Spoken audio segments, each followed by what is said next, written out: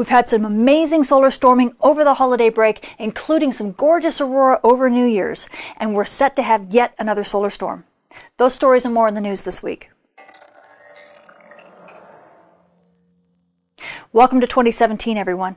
We've had some amazing solar storming over the holiday season that's even lasted into the new year, and now we have a new coronal hole that's rotating into the Earth strike zone that should bring us more aurora and continue the holiday festivities.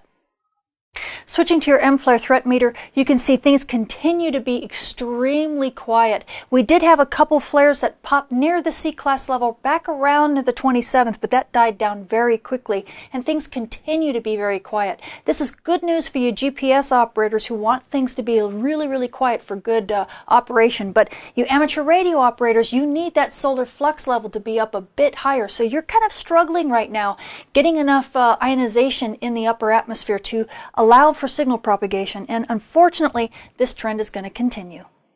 Switching to our solar storm conditions, you can see we did have some activity back starting before Christmas that kind of lingered in through that holiday, then things began to quiet back down and then picked up again through New Year's, and both of these storms have brought some gorgeous aurora, not huge shows mind you, and not down to really low latitudes, but still some pretty aurora nonetheless through the holidays, and we are gearing up for some more. And over the holidays, the aurora have been beautiful. The storms haven't been monstrous, so the aurora haven't reached really low latitudes, but they've still given us some spectacular shows, like this gorgeous aurora in Finland, and in Norway, and some in Sweden. It reached down to Scotland. We've had gorgeous aurora in Northumberland, as well as other parts in England. Now moving a little bit further to the west, we had beautiful aurora in Iceland. And over the pond, we got to Manitoba, Canada, and views in Saskatchewan and Edmonton, as well as central Alberta. We've also brought it down into the States. We had gorgeous views in Minnesota, and it even reached clear down to Nebraska for a short while. And down in the south, we had gorgeous views in Tasmania. So what else does the sun have in store for us this week? Well, this is stereo A. It's our backside monitor. You can see here's Earth, here's the sun, and here's stereo A staring at the sun from behind. And you can see the sun is pretty sleepy right now on the backside. We have one active region that's rotating back into Earth view right about now.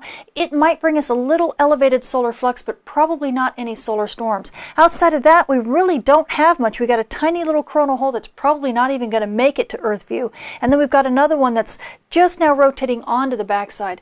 Outside of that, we do have an active region that is growing on the backside right now, but we'll see how it continues to unfold. Switching to our solar storm conditions and aurora possibilities over the coming week, we are anticipating that high-speed wind hitting us from that coronal hole that's rotating into the Earth strike zone. So NOAA is anticipating about a 65% chance of a major storm at high latitudes starting around the 4th and the 5th. Now, mid-latitudes, we're only expecting about active conditions with about a 30% chance of a minor storm, but these conditions will continue possibly in through the weekend because of the shape of this weird coronal hole that's giving us this fast wind. So you amateur radio operators, expect to have some issues easily through the weekend if you're planning contests that could be impacting as this high-speed wind begins to wane. As far as your aurora photographers go, you do get another chance for some aurora. Don't know how strong this particular storm is going to be, but it should be at least as good as the last ones we've had. Switching to your solar flare and particle radiation storm outlook over the coming week, of course, everything is in the green when it comes to solar flares. That's the way it's been for a while, and that's the way it's going to continue. Of course, the solar flux is still marginal, so you amateur radio operators, you're still struggling.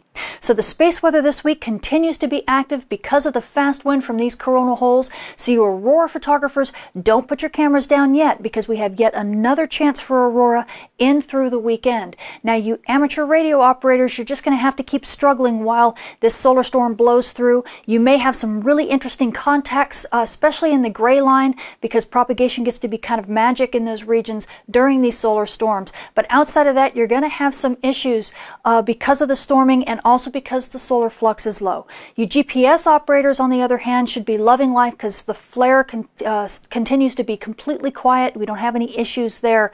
Just make sure you stay out of the auroral zones when you want to be flying your drones or piloting anything through GPS. I'm Tamitha Scove. Thank you for watching.